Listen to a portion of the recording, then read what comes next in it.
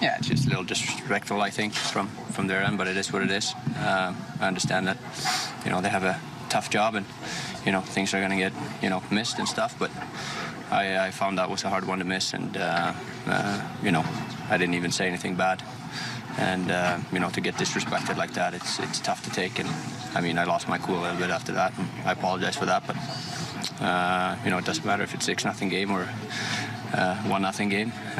We're still out there trying to play our hardest and, keep it within the means we can. And, stuff happens sometimes.